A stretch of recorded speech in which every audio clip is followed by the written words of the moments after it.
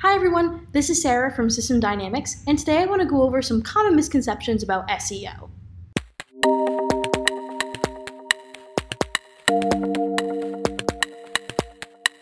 Now, if you don't know, SEO, or search engine optimization, is the process of optimizing a website to maximize its visibility in your search engine results. So this involves a couple different elements like keyword research, link building, content optimization, page speed optimization, and a lot more. So today I just want to go over a couple of myths and misconceptions, that way you can start to optimize your website better. In the old ways of SEO, quantity used to be a lot more important than quality. However, that is just not the case anymore. There's this common misconception that if you have more pages on your website, you'll get more traffic. But just having more pages isn't enough. If you don't have good content, if you don't have something that is purposeful to your user or that they need or want, you're not going to rank as well. That also goes for your homepage. Just having a boatload of content on your homepage is not going to get you ranked well on the Google search. If it's littered with copy, or if it has nothing at all, it's not going to rank well.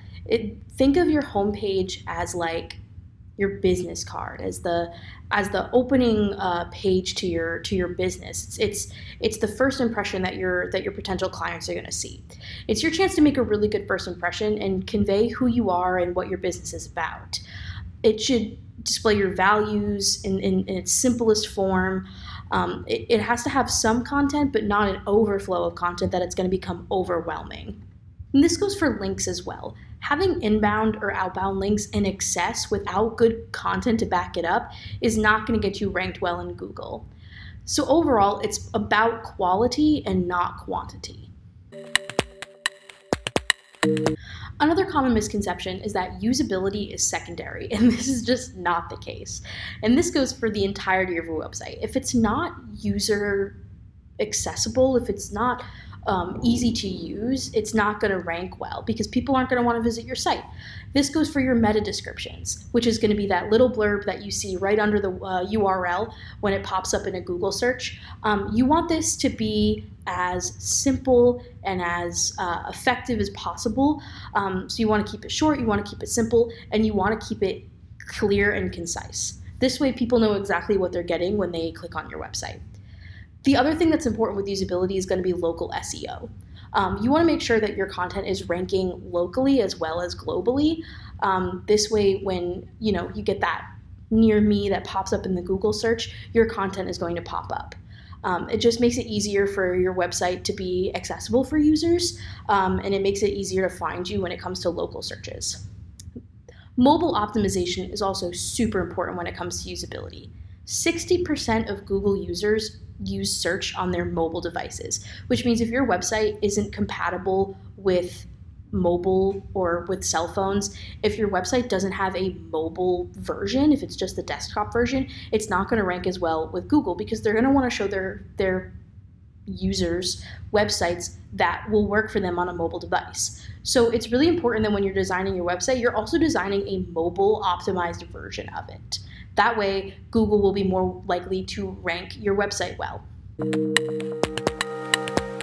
Obviously, images and videos are super important content to have on your website, but they're also really important to SEO. So it's important to know how to optimize your images and videos. For example, your image formats should be optimized. They should be PNGs or JPEGs or something along those lines. You don't want something super complicated that isn't going to be recognized well by the Google algorithm.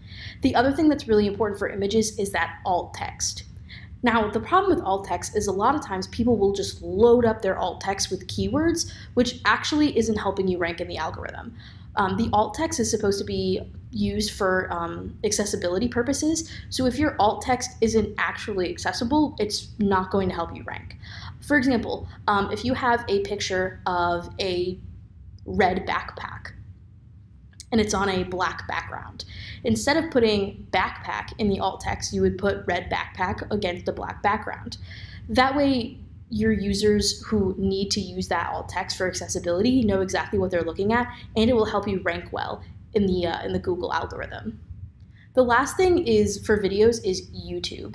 Now, YouTube is a whole monster in and of itself as far as keywords and descriptions and trending. But if you're including YouTube links in your website, it's going to do better than just embedding a video, because it'll also start tracking on YouTube. So it's just something to keep in mind with images and videos. If you're going to use videos on your website, which you should, it's better to use a Google or a YouTube link than just a regular embedded video. Obviously, there's a lot of information out there about SEO. SEO is a long game, and it can take up to 3 years to really break through and start ranking really high, but the ROI can be upwards of 500%, and it can even increase from there the longer you keep up with SEO. It's just really important to stay consistent and keep up with the constant changes. But if you can do that, then you'll be able to optimize your website super easily. That's all I have for this week's video. If you want more tips and tricks about online marketing, social media marketing, be sure to subscribe to us down below. Leave a like, leave a comment, and I will see you next time. Bye.